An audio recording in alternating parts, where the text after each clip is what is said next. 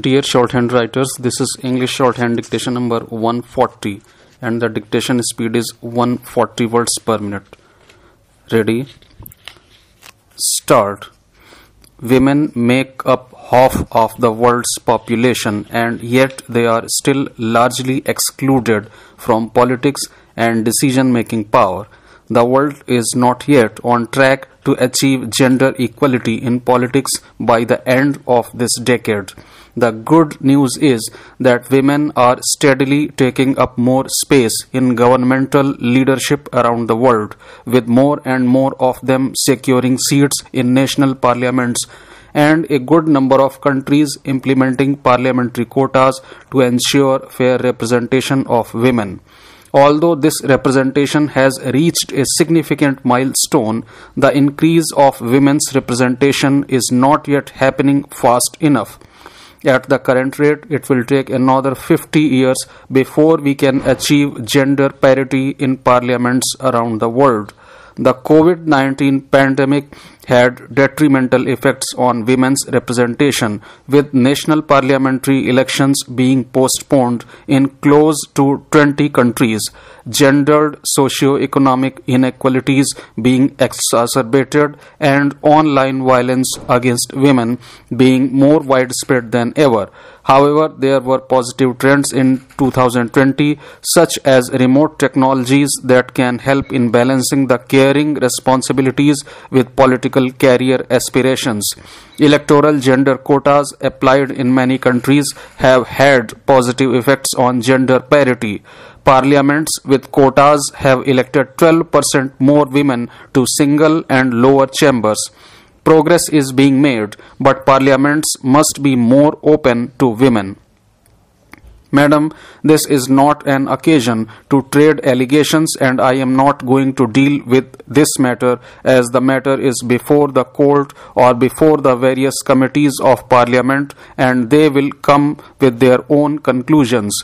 However, I would like to say that corruption is a multifaceted problem. Therefore, we as a nation have to find practical and effective means to tackle it, and this is not merely the responsibility of the central government. The state governments are responsible for over 50% of the total national spending, and the conduct of the state governments, which is the most common way people come in contact with government, is essentially the responsibility of the states. There is anger in the country. There is anger about the misuse of public offices. Therefore, both at the center and the states, it is our obligation to clean up the system of governance and to ensure that we leave behind for our children and grandchildren a system of public administration which is capable of meeting the challenge of the 21st century. In my address to the nation from the ramparts of the Red Fort, I listed a number of areas where in the next couple of months I would like our government to take initiative, and I stand committed to whatever I promised from the ramparts of the Red Fort. Madam, corruption sources are numerous. Until the early 90s, the biggest single source of corruption was the industrial licensing system, the import controls, and the foreign exchange controls. The liberalization that we brought about has ended that part of this corruption story.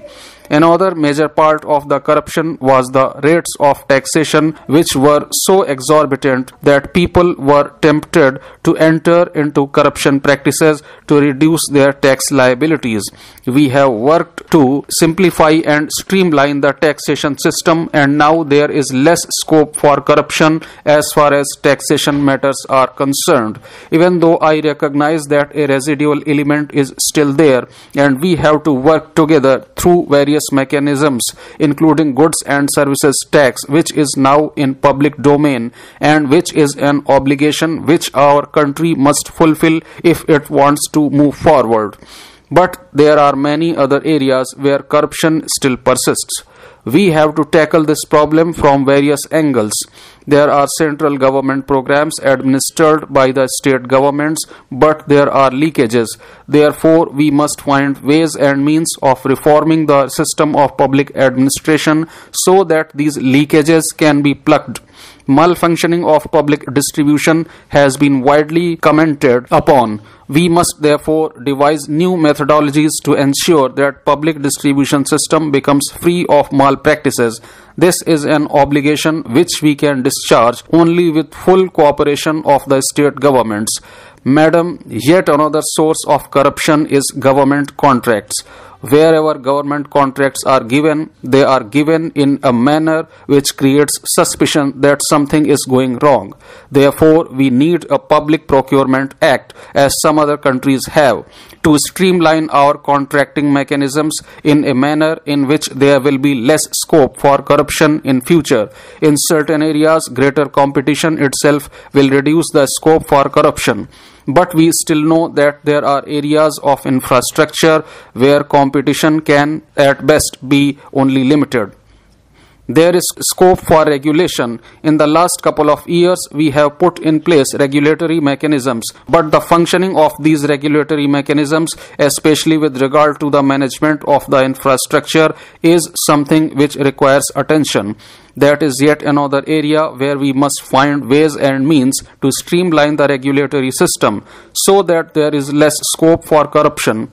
The House has my assurance that we will work in full public glare to fulfill what we have promised.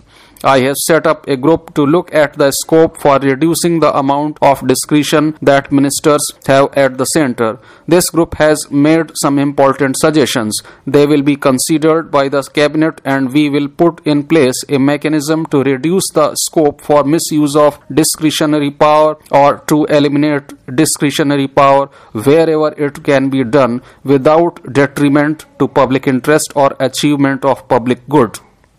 Madam, it is in the context of corruption that the last few weeks have been momentous developments.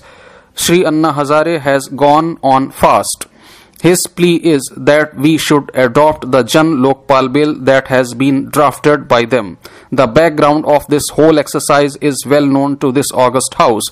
We have sittings together with the 5 representatives of Shri Anna Hazare, including himself, who met with our 5 representatives, and a large measure of agreement was reached with regard to the shape of the Lokpal bill that we should have. On certain matters there was disagreement, and that disagreement could not be resolved, and therefore we have referred that matter for consideration of all parties, and the consensus was that the government should come with its own version of the bill, and various parties would then reflect on what to do with that bill. We discharged that obligation. We submitted that bill to Parliament. It has now been referred to the Standing Committee. Mr. Chairman, sir, I thank you very much for allowing me to take part in the discussion relating to the Customs Act. First of all, I welcome the initiative taken by the government to amend this act. It always comes to my mind that whenever we talk about customs, this arm of the government does not only generate revenues for the country, but also protects the security, integrity, and unity of the country. It keeps a watch on the nation's economy and protects the domestic interests. I must also thank the government for bringing out this amendment to recover taxes running into thousands of crores of rupees. By making this amendment to Customs Act, the specified customs officers would be recognized for assessment of import duty with retrospective effect. I am also sure that with this amendment, the customs tax evaders will not get benefited at the cost of exchequer on mere technical grounds. These tax evaders were taking shelter under the umbrella that the notices issued by the officers are not valid because the officers who issued such notices are not competent to take action against such customs tax evaders. So this amendment will definitely take care of the need of the hour to see that the customs tax evaders do not get the opportunity again on this flimsy ground. Every country in the world has got a strong customs department and stringent rules. We should also strengthen and tighten our customs department. It is not that we doubt our own officers in the customs department. We should make rules which will ensure that only the goods that deserve to be imported reach Indian ports and airports.